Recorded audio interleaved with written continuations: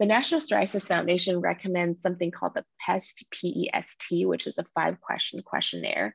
I also particularly like this one. It's PsA. It's very easy to remember. I did not come up with this. My other colleagues that are smarter came up with this, this acronym. But P stands for pain in the joints and back. And so you want to ask patients if they have pain in their finger joints or in their other joints as well as the back. I put the back here.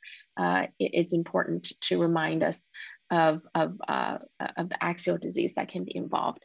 S is for morning stiffness or swelling. So S is probably the most important component because early psoriatic arthritis is typically something that's challenging for people to pick up. And in psoriatic arthritis, patients are oftentimes stiff in the morning and their joints feel stiff and they need to essentially have wait a bit, to start moving their joints in order to have that ungelling effect for their joints to feel better. In fact, stiffness in the morning in the joints for greater than 30 minutes is considered one of the signs of possible psoriatic arthritis. Swelling in the joints is definitely something to be paying attention.